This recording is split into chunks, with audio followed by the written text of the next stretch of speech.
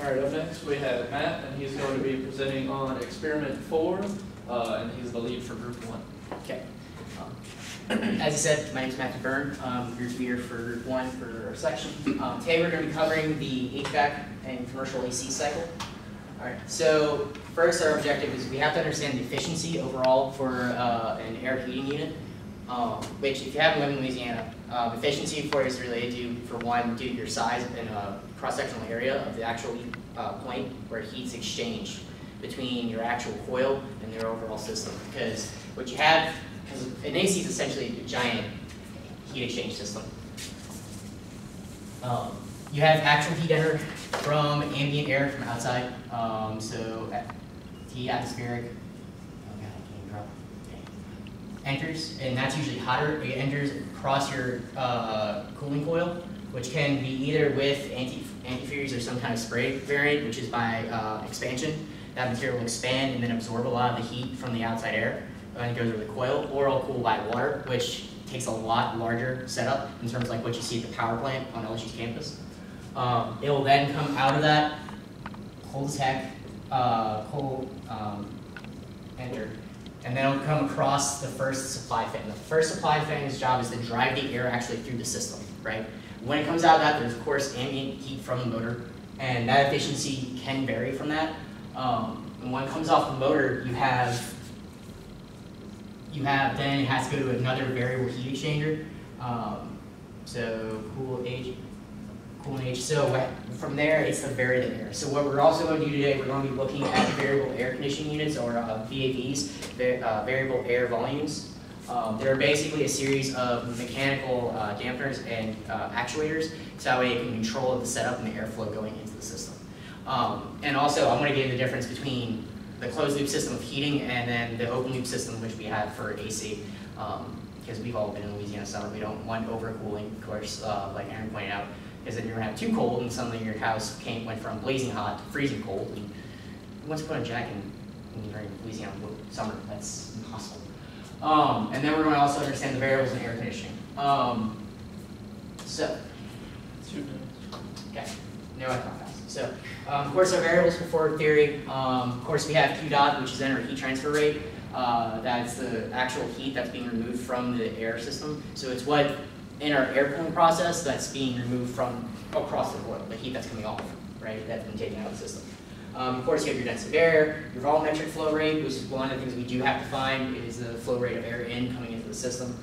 So the heat, the delta T, which is the difference in temperature between the dry bulb and then the dry bulb temp that's been supplied, and CFM, which is the volumetric flow rate into the space. So the difference between that heat and this heat in CFM is that CFM is the actual control rate of the flow that's going into your overall total space, like at the end of the process, right? The actual thing that you feel in the room.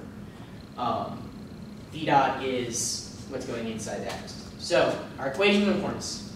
First off, we have delta T times the cross-sectional area. So before, as I mentioned, how big your setup is in terms of your AC unit will determine how much actual airflow will be pushed through the system at any one time. So like bigger office buildings, have larger setups. Smaller rooms, like you can put on a trailer, a nice window thing, and it looks really ghetto. So it's related to that. So our thermal is the actual thermal exchange rate between materials, and that is dependent upon the actual thermal properties of the material. So then Q dot, this is actually simplified. This Q dot is the same Q dot up there, just once you transform it to a simpler equation, because it relies on density and everything else. So, due to the expected results, I know this is brief. The two previous equations. So I calculated the expected Q that we got. We had, they told us to go from 95 degrees Fahrenheit to 55. And so, using that for the overall valve system, I got a Q transfer rate of 3.342 BTU per minute. I left it instead per hour, because CFM is usually measured as in a per minute standpoint, not as a per hour standpoint. So then the expected CFM that we're supposed to get in cubic feet per minute is 0.0879. 430. Okay. So safety first, my favorite part.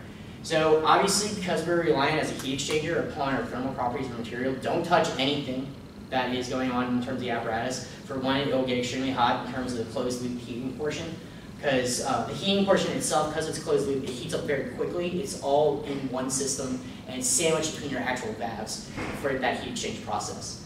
Don't burn yourself, and that's even part of my last thing.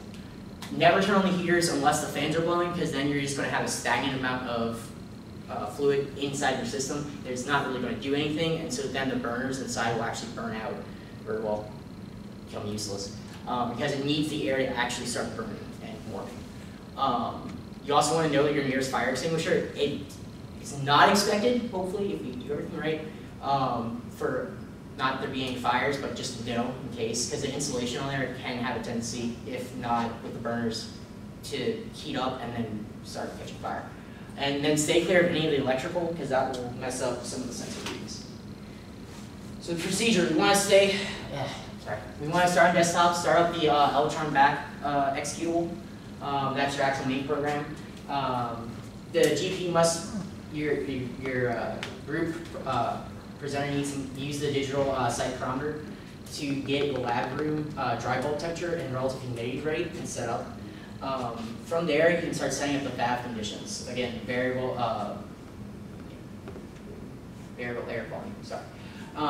So when you want to check, for instance, the force damper is open in the relief page option, to make sure that that's completely open and that it's ready to go in terms of it's not actually stopping any actuation going into the system. From there, you want to then go through the FDC, which is force dampener control.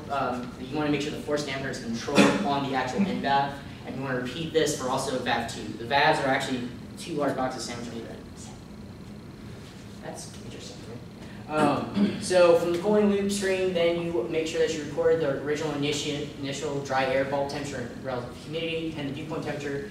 You go through the valve 1 screen and you input the cooling temperature set point to the dry bulb temperature set point. From step 2, do step 6 for the valve 2 for the other system, and then you do the heating loop, go to the heating loop user interface and ensure the fan set point is at 11 feet per second. You go to the same user interface and input the SCR heat output and make sure that's at 95 degrees.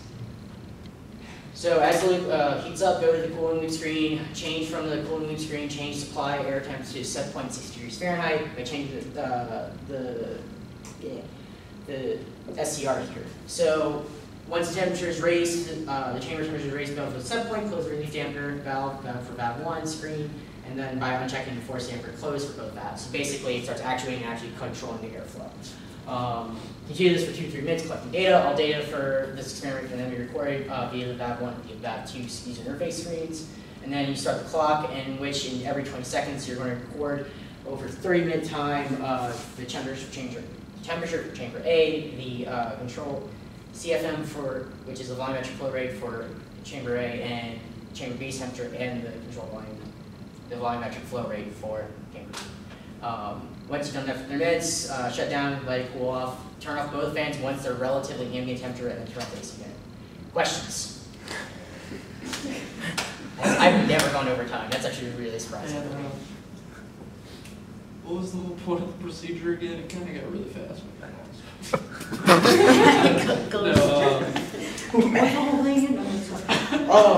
So basically, you want to start up into your user interface and make sure that your valves have certain settings set. You want to make sure that you close off your first dampener for valve 1, so that way it's actually storing the cold air for the when it's building up to make sure all the air is cooled off in the heat exchange.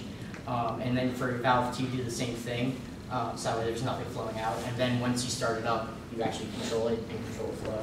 Gotcha. So you're kind of just controlling the airflow. Yeah, that's essentially what a valve is. It's basically like a series. Like think of it like in terms of volume of any fluid flow. Think of it like your hydroelectric engine. You're just controlling the dam in terms of fluid going into a generator or not. You know, that's. Yeah. Gotcha. I'm so sorry that I went over time. That's fine. It just got really fast. I got this.